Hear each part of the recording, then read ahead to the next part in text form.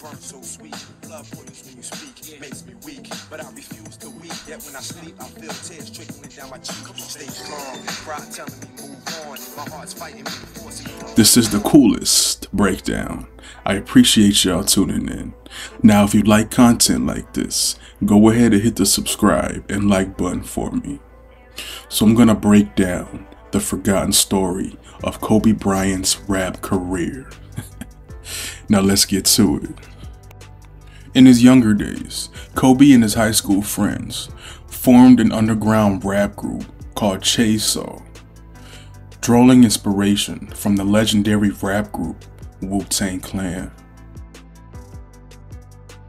Now this group was made of mostly underground battle rappers, and while Kobe, who was hooping for the varsity squad as a freshman at Lower Merion at the time, added more of a poetic energy to the rap group.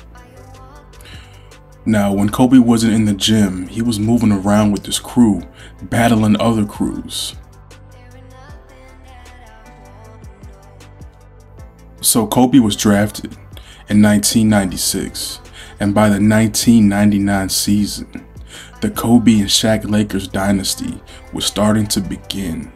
And in that same year, music executive Steve Stoute heard Kobe rap one night at a studio session and signed Kobe and his crew with the hopes that the group just fades and we can just get a Kobe record. Now, while Kobe was becoming a superstar on the court, he was also attempting to becoming the same thing in the music game. He was quietly working on a solo album with Sony Records. He was collaborating with hot R&B acts like Brian McKnight and remixing Destiny Child's smash hit Say My Name to help create momentum for himself. Now, his co-superstar teammate Shaquille O'Neal actually gave Kobe an alley-oop and put him on his own album titled Respect in September of 1998. The song was called 3X is Dope. Kobe can be heard at the beginning. However, his name wasn't listed on the credits. Maybe this was just to surprise the listener. And his verse was pretty dope too. My lyrical damage derives from mental mechanics. With the mic in hand, I'm immortal to you, mans. My diaphragm allows me to kill a whole clan. Verse for verse, you'll get your verse reverse. Battle rhyme since fair in midair and change course. Now, the lead single featuring Tyra Banks for his album titled Visions was released in January 2000 to go along with the performance at All-Star Weekend, where he actually performed a verse while speaking Italian.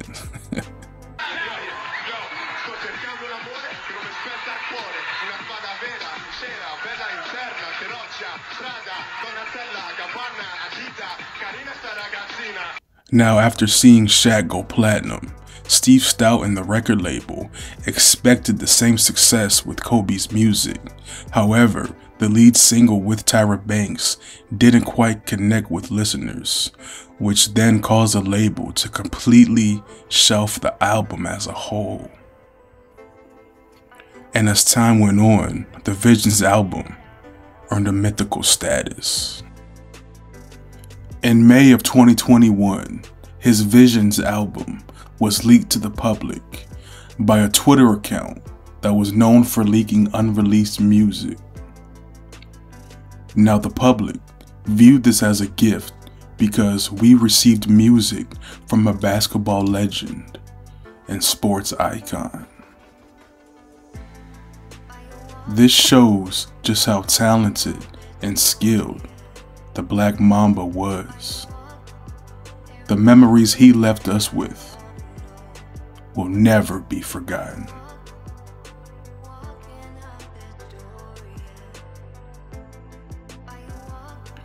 Now, if you like content like this, go ahead and subscribe, like, comment, and share. I'm out. Peace.